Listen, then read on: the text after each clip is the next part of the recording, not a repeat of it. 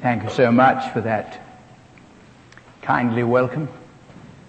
It's certainly my very special delight to have this further opportunity of being among you. It's always a sheer delight to be here in Prairie, to be among so many in whose hearts the Lord Jesus has been given the place of preeminence and whose supreme delight is to serve Him. So I thank you again tonight for the very real privilege that is mine to share these days with you.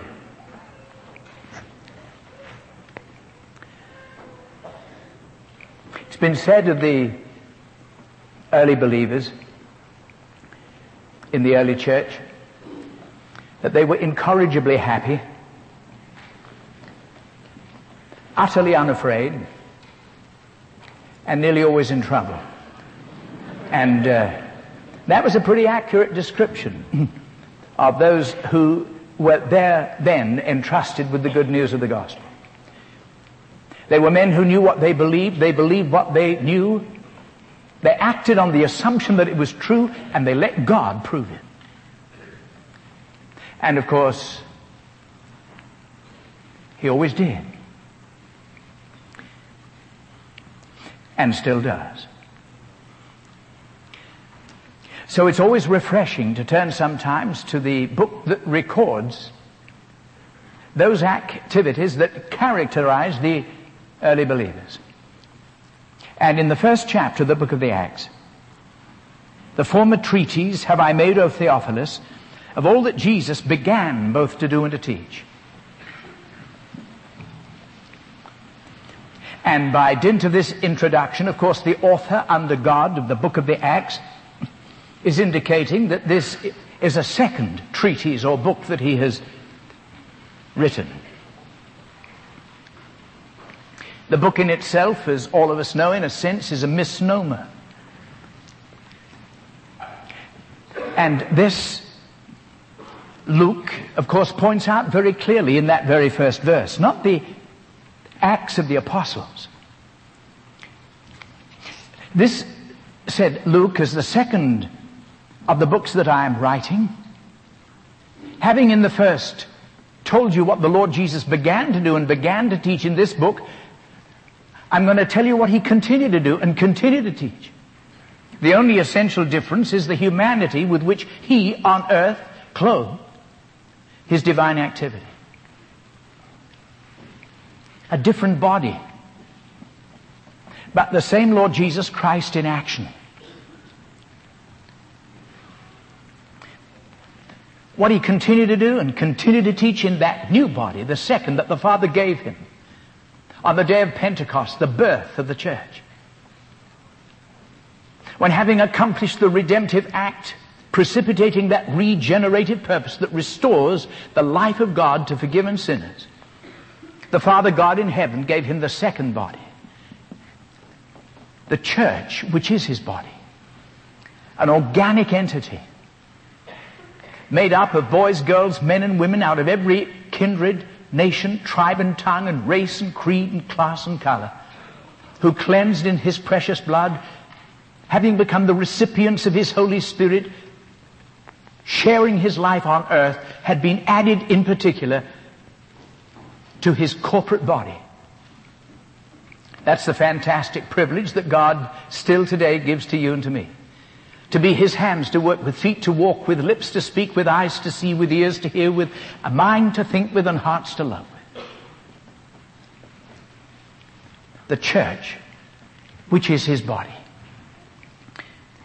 So we read here of the continued activities of the Lord Jesus, continuing to do and continuing to teach the things that He once began to do and began to teach, but in the new body. This is clearly indicated if you turn to the 5th chapter. In the 12th verse, by the hands of the apostles were many signs and wonders wrought among the people. 12th verse of that 5th chapter, by the hands of the apostles. It was their hands. But the one who motivated their hands, the Lord Jesus. Theirs His to work with. As theirs were His feet to walk with.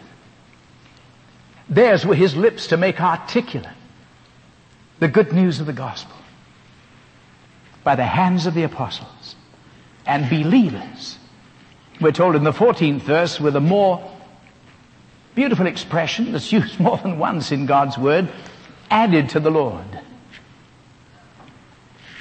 That's why they got excited when a boy accepted the Lord Jesus Christ as Savior, or a young lady, or a man, or a woman. They got excited because, you see, they knew exactly what had happened. This boy, girl, man, or woman had been added to the Lord.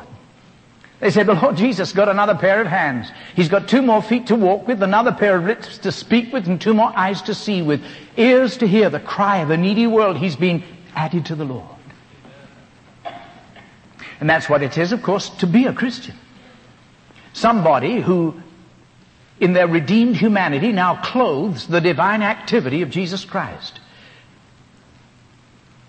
That's why a Christian is somebody who cannot happen apart from Jesus Christ. Added to the Lord. They didn't get excited because this boy, that girl, man or woman had been added to them.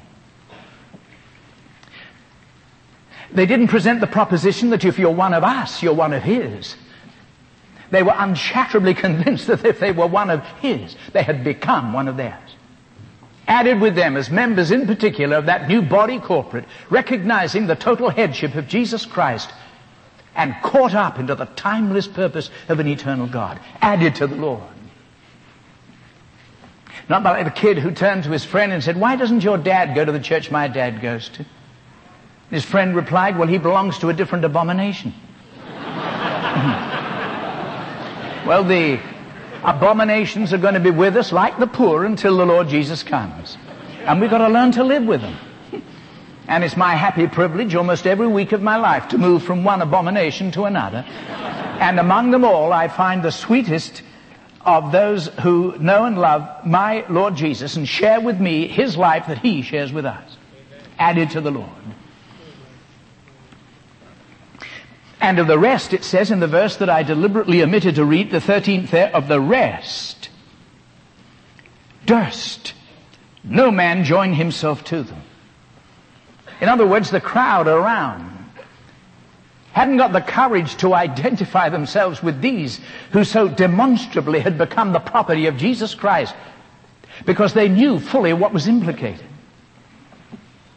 They knew perfectly well by the message that they then heard that to receive Christ as Redeemer was to recognize His total headship, and being the recipients of His divine indwelling were prepared to yield to His sovereignty in their lives, and from that moment they became expendable. Little wonder that of the rest durst no man join himself to them. Nobody in those days dared to say, I am a Christian, unless they were prepared to accept the implications of being totally sold out to Jesus Christ. 24 hours a day. Would to God, it was as dangerous in the eyes of the world to become a Christian in terms of total involvement with our Lord Jesus than it was then. Though they didn't have the courage to identify themselves in true repentance toward God and in receiving Christ as their Redeemer with the then church, it says the people magnified them. In other words, they couldn't help but recognize the sheer, transparent genuineness of these who claim to be Christians. Redeemed sinners. They held them in the highest possible regard. They magnified. Though they themselves were not prepared to accept the implications of discipleship. And for that reason, of course, there weren't too many people in those days who played church.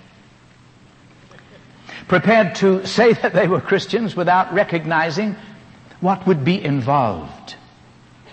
There weren't too many prepared to stick their necks out because they knew that they would immediately be exposed for the phonies that they were. There were 1 or 2 exceptions. And a couple of those exceptions are mentioned in the earlier part of this 5th chapter of the book of the Acts. In the first verse, a certain man named Ananias with Sapphira, his wife, sold a possession.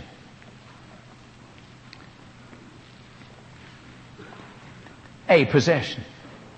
It was carefully selected to impose as little hardship upon himself and his wife.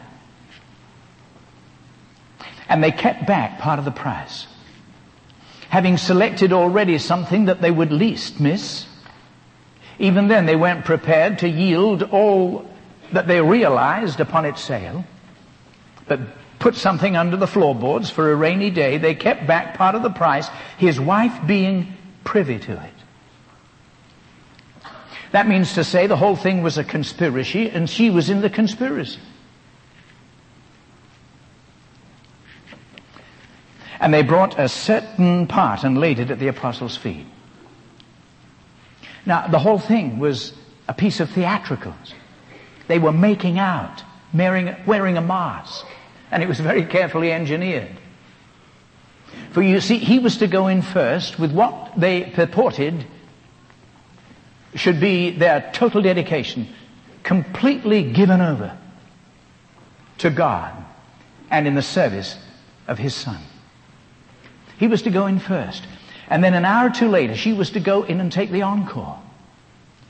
See, when he came in, they'd gaze at him in wonder, love, and praise, at his sheer dedication, and then she was to come and bask in his limelight.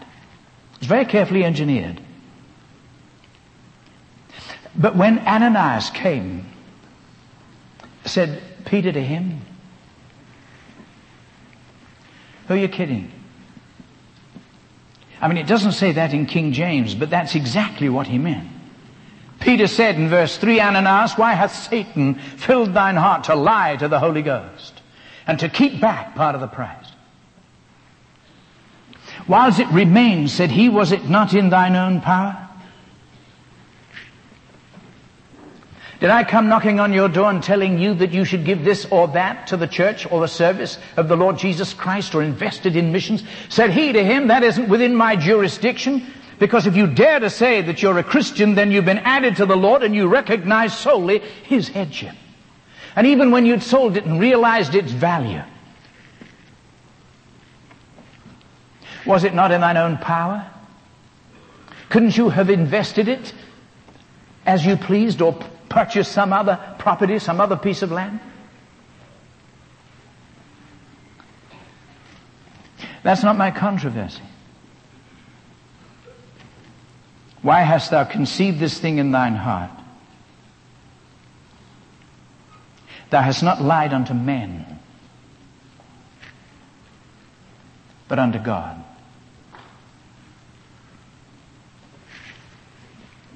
And he dropped dead. It was really quite exciting going to church in those days.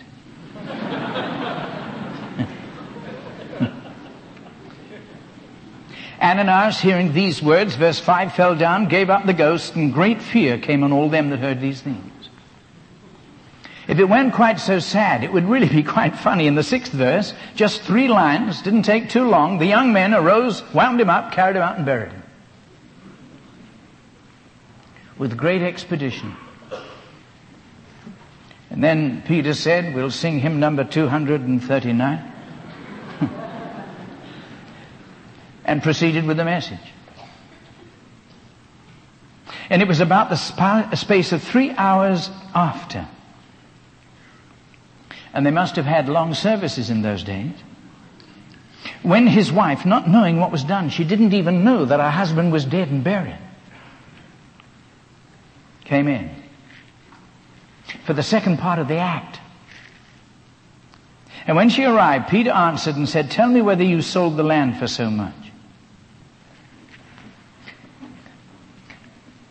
And with a sweet evangelical smile on her face, she said, "Yes. Isn't it lovely to be given over to God? To be wholly dedicated, sold out for Jesus?" And said Peter to her, "How is it that you have agreed together to tempt the Spirit of the Lord? Behold, the feet of them which have buried thy husband are at the door and will carry you out." And she dropped dead. And the young men came in, found her dead, carrying her forth, buried her by her husband. You see, in those days, they didn't just have ushers to show you to your seat. And stewards, to take the offering. They had always a little squad of men on duty to bury the dead. I can think of nothing more salutary, nor anything that would do more good to the Church of Jesus Christ, certainly in my own country, the British Isles, or the United States, or here in Canada, if, say, 10 minutes after the announcement of the first hymn, all the phonies were to drop dead. Wouldn't that be fantastic? I don't mean the strangers, I don't mean the visitors, I don't mean those off the street and those who demonstrably were unconverted but are coming with a hungry heart to hear what God has to say. I mean the folks, who've been playing church for years. Making out. Mind you, we wouldn't have such large congregations. And it might well be that if you knew that was going to happen, you'd go fishing.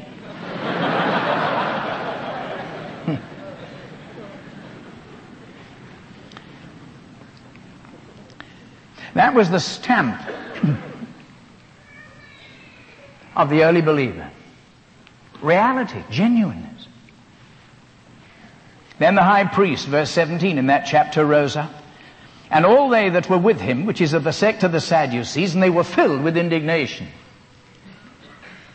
A word which more accurately means envy.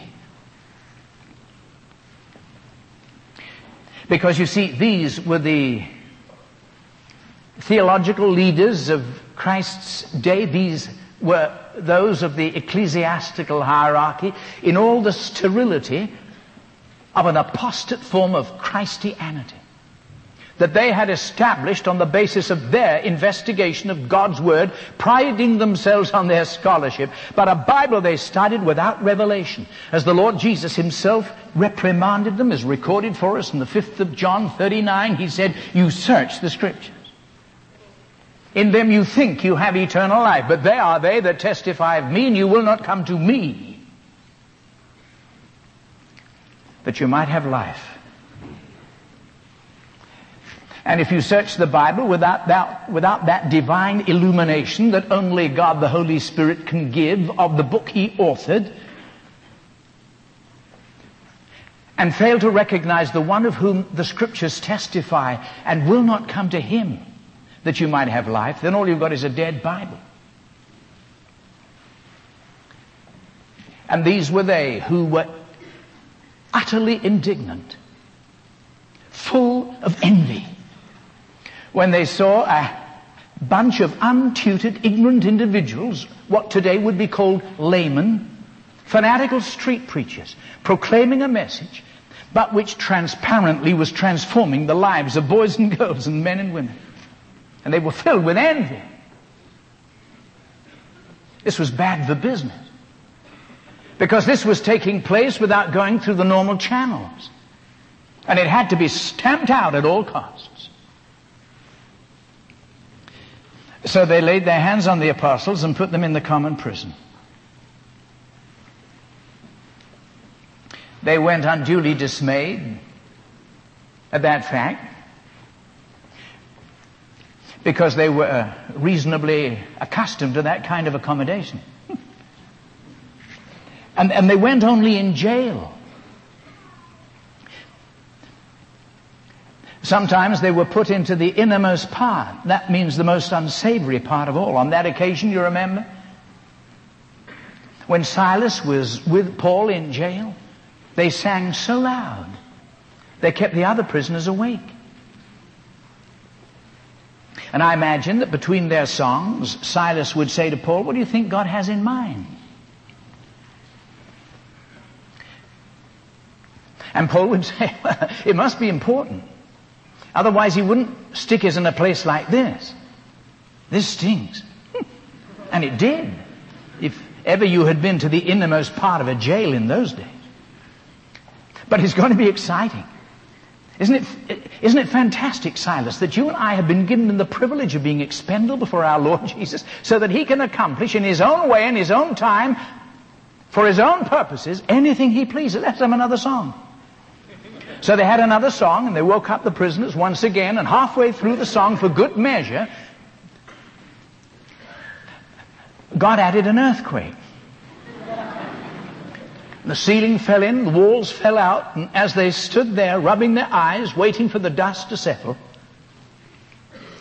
there was a man in the inquiry room. Sirs, what must I do to be saved? And they led him to Christ, and later all his family. That was New Testament evangelism, earthquake and all.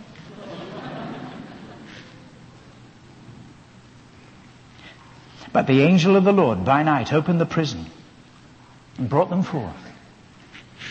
By God's direct and divine intervention, they were set free. And the angel said to them in verse 20 there, the 5th of Acts, go stand, speak in the temple to the people all the words of this life. What a lovely description of the gospel. All the words of this life. Not the life to come. They went to go out and tell boys, girls, men and women how they could get out of hell and into heaven.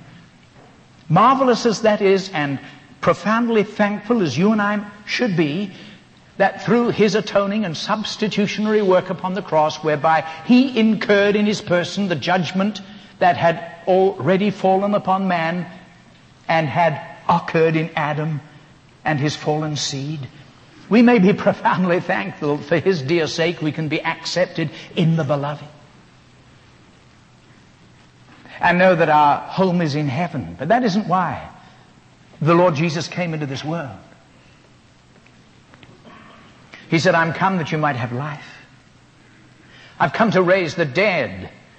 I've come to make it possible on the grounds of redemption for my Father God to restore to you without doing violence to his own righteousness that life that was lost in Adam in the day that man fell, which was the day that man died. So the angel told the apostles to go, stand, speak all the words of this life. Go, said the angel to them, go tell boys, girls, and men and women that they can come alive.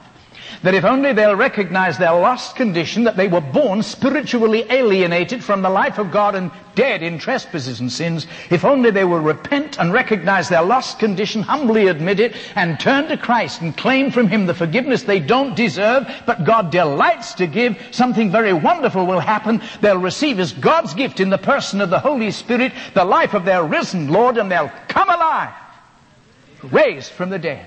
Go and tell them. Tell boys, tell girls, men and women they can come alive. Tell them all the words of this life. Not the life to come. Not in the then and there, but in the here and now. That he, the risen Lord, wants to invade their humanity so that they can become that body on earth through which he'll continue to do and continue to teach the things that he began to do and began to teach so many years ago. Go, stand and speak in the temple to the people all the words of this life. In other words, said the angel to the apostles, go where you're sent, stay where you're put, and give what you got.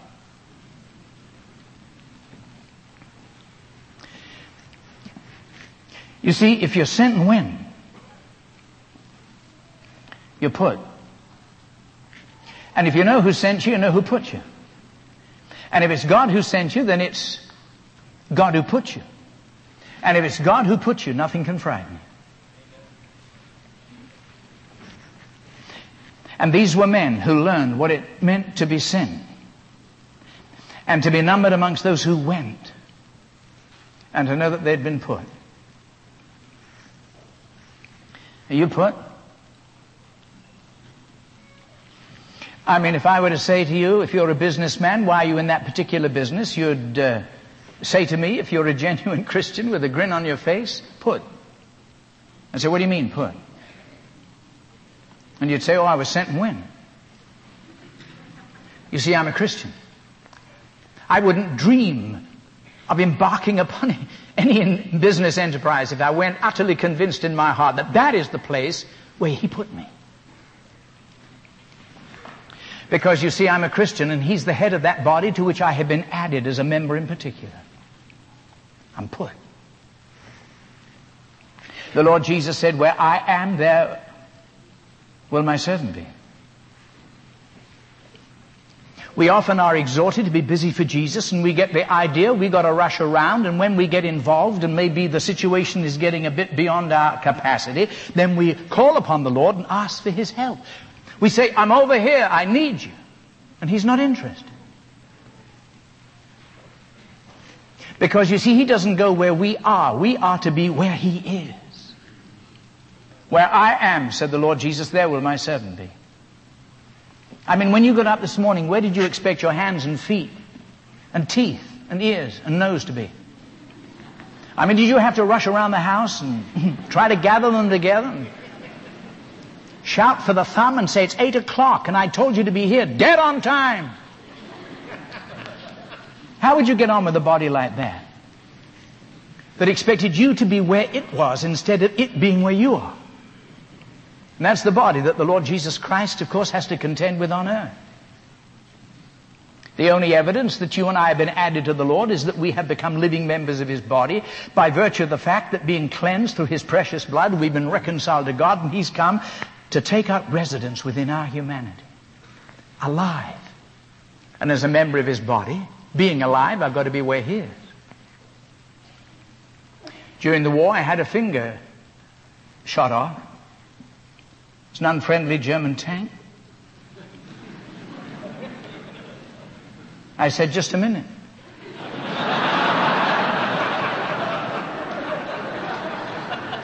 And he didn't wait.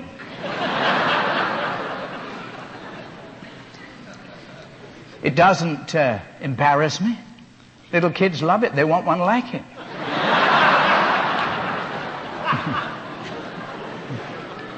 It took place near Lake Trasimene in Italy. That's where my remains are buried. I've never been back to visit my remains. But if it did embarrass me, I'm sure I could find somebody somewhere who'd manufacture for me an artificial limb and stick it on and make it look exactly like a finger. Make it twiddle like the other one. And nobody would know the difference. But would it be a member of my body? Well, of course not. I could take it off and leave it on the kitchen table. And when I got up in the morning, I wouldn't expect it to be where I am. I'd have to go where it was.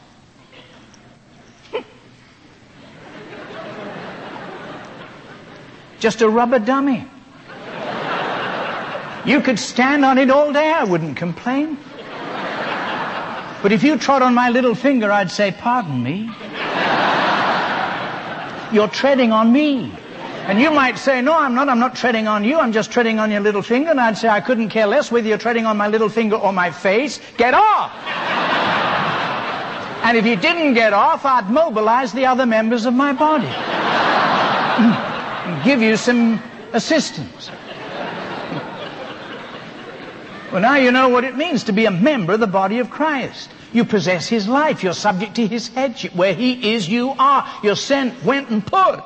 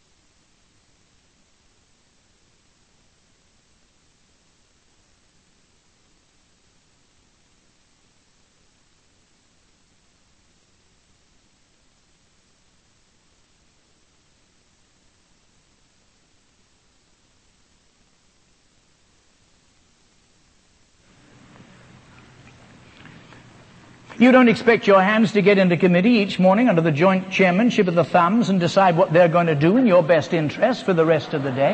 How would you get on? 10:30 in the morning, you want to blow your nose, and in committee they've already decided scratch your back. How would you get on with a body like that? Now, laugh your heads off, because most of you are laughing at yourselves.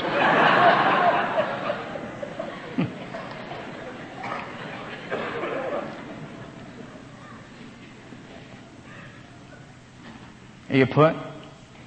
Why do you live in the home where you live? Well, you say, if you're a genuine Christian, put.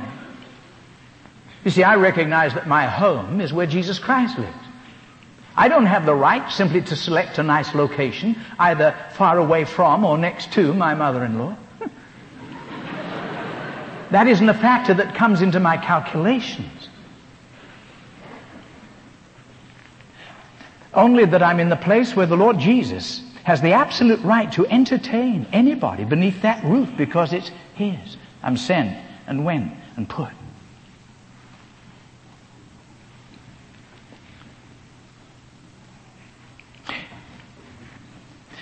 Excuse me, Paul, why are you in the ministry?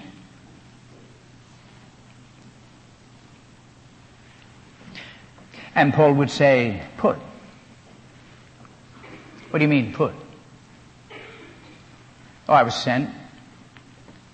And when? And put in the ministry. Did you ever read that in the Bible?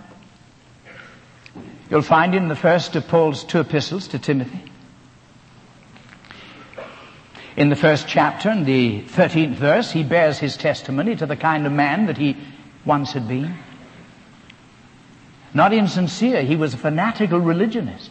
Everything he did genuinely believing that he was serving God. But in spite of the fact that he has to admit, verse 13, I was before a blasphemer. I considered the Lord Jesus Christ to be a fanatical street preacher. I considered him, together with my theological colleagues, to be the illegitimate child of a faithless, lying, ignorant Galilean peasant girl. I was a blasphemer.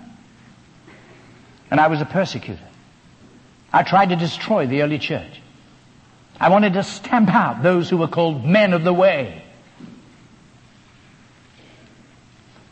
And in so doing, I thought I was defending the Christ, my Messiah. And I was injurious. In other words, people got hurt when I was around. I stood by consenting to the death of Stephen. I saw his blood run in the gutter. I heard his bones snap as he was stoned to death. A believing woman, seeing me come down the road, would go white as a sheet and rush home and hide her believing husband in the linen cupboard. Little kids would scatter at my presence. But I obtained mercy. I obtained mercy because I did it ignorantly in unbelief. When I persecuted the early church with my theological background as a Pharisee of the Pharisees, one who was the blue-eyed boy of my class, promoted above many my equals in the Jews' religion, I thought I was serving God. But I learned one day that I was simply advertising my ignorance.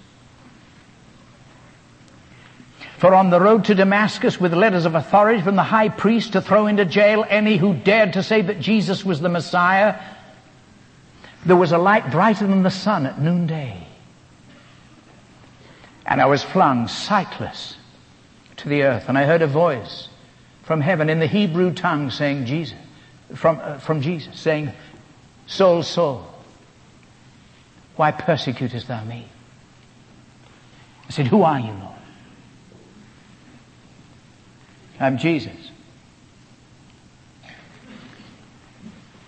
In your estimate, the illegitimate child of a lying, faithless, ignorant Galilean peasant girl. An impostor, fanatical street preacher, an incorrigible scrounger who had nowhere to lay his head, Jesus, whom thou persecutest. I capitulated. For indeed I had, as he then said, been kicking against the pricks. For the face of Stephen had never left me. I knew deep down in my heart that he was right and I was wrong.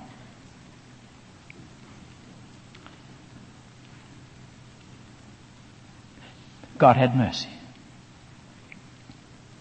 I did it ignorantly in my unbelief. In verse 12, I thank Christ Jesus our Lord, who hath enabled me, for that he counted me faithful, putting me into the ministry. If you want to know why I'm in the ministry, I was put. Because I was sent. And I went. In the 26th chapter of the book of the Acts, where again he bears his testimony, he says, at midday, O king, verse 13, I saw in the way a light from heaven above the brightness of the sun shining round about me and them which journeyed with me. And when we were all fallen to the earth, I heard a voice speaking unto me and saying in the Hebrew tongue, Saul, Saul, why persecutest thou me? It's hard for thee to kick against the pricks. And I said, who art thou, Lord? And he said, I am Jesus, whom thou persecutest. But rise, stand upon thy feet, for I have appeared unto thee for this purpose, to make thee a minister, and a witness both of these things which thou hast seen, and of those things in the which I will yet appear unto thee, delivering thee from the people and from the Gentiles unto whom now I send you. You've been sent to open their eyes, to turn them from darkness to light, from the power of Satan unto God, that they may receive forgiveness of sins and inheritance among them which are sanctified by faith that is in me. Whereupon, O King Agrippa, before whom he stood on trial for his life, whereupon, O King Agrippa, I was not disobedient unto the heavenly vision. I was sent, and I went. And I'm put. And I know, King Agrippa, who sent me. And I know, King Agrippa, who put me. That's why you do not frighten me.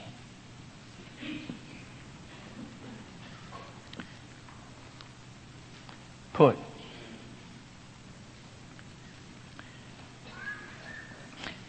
Are you really the Apostle Paul? Well, yes. I mean, the missionary statesman, the one who pioneered and established the church in Philippi and Ephesus and Colossae and Thessalonica and Corinth. Well, yes. I mean, the one who, called of God by inspiration of the Holy Spirit, has given us so much of our New Testament in instruction for the early church. Well, yes. I mean, the great Apostle Paul. Yes. Not so great. Just the chief of sinners and the least of all saints. But my name is Paul, an apostle. Then what are you doing in that basket? Do you remember the occasion? In the city of Samaria, warned by God, the believers learned that assassins were waiting for him at the gate to murder him. And God said, put him over the wall. And so they took the great missionary statesman and sat him in a basket and stuck him over the wall. And there he was, halfway between top and bottom, sitting in a basket, like a dozen eggs. What are you doing there? And you know, with a grin from ear to ear, Paul would say, put. And he said, I couldn't care less where I am so long as I know that God sent me, and I went and he put me. Storm raged. Mountainous waves threatened to send the boat to the bottom. They'd already jettisoned the cargo. They were now throwing out the tackling, and all hope that they might be saved was gone. And then, in their panic, somebody remembered the Apostle Paul is on board. He was a prisoner on his way to Rome. They said, the Apostle Paul's on board. He could help. Maybe he could ask God to do something. Where is he? And they couldn't find him anywhere. And finally somebody, after they had searched everywhere, came up breathlessly from down below, and he said, he's in the hold. So down they went, and there he was. What do you think he was doing? Eating his packed lunch, I imagine. They said, the ship is sinking. And in so many words, I imagine, Paul said, so what? Well, they said, if the ship sinks, we'll sink, you'll sink, we'll all sink. Oh no, said Paul. I'm put. What do you mean put? Oh, I was sent and when? I mean, the ship may sink, you may sink, but I can't sink. You see, I'm the unsinkable saint. God said that I was going to preach the gospel in Rome. So the ship may sink, you may sink, everybody may sink, but I won't. Because I'm going to preach the gospel in Rome. And the ship did sink. And Paul preached the gospel in Rome. That's why you have the epistle to the Romans.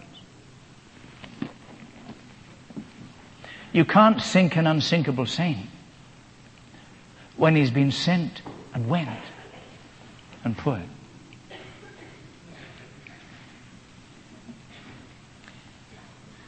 Are you Jesus Christ? Yes. No, what I mean is, are you the seed of Abraham, in whom all the families of the earth should be blessed? Well, yes. I mean, pardon me for asking, but I mean, are you co-equal in deity with the Father and the Holy Spirit? The Word who was in the beginning with God was God, and by whom all things were made. I mean, the creative deity. Well, yes. Yes, that's right. You mean co-equal with the Father and the Holy Spirit in the triune Godhead? The maker of the universe? The creator of all things? Well, yes, that's right. Then what are you doing on that cross? That's a Roman gallows. I mean, why the nails through your hands and feet? Why that crown of thorns on your head? Why the blood and spittle trickling down your cheeks? And why that spear wound in your side? What are you doing there?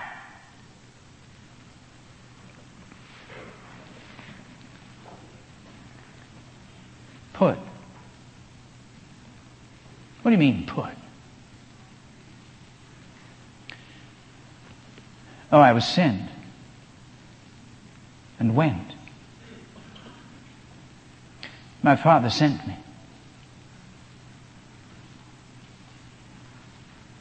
Oh, by the way, as my Father sent me, so send I you. Any questions?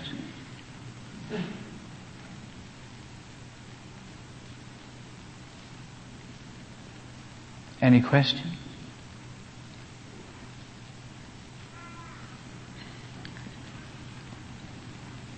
Let's pray.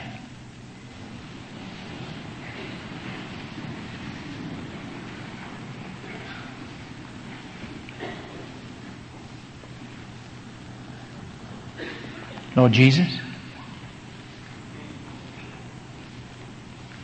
in the light of that cross, whereas the incarnate Son of God, in all your sinlessness, you died that we might be forgiven. You didn't deserve to die. Without sin, of whom alone of all men on earth since Adam fell, the Father God in heaven could say, "This is my beloved Son, in whom I'm well pleased." How then, in the light of that cross upon which you were made sin for us, who knew no sin, that we might be made the righteousness of God, how could there be any questions? We realize, Lord Jesus, now there are no questions to ask. Only instructions to obey.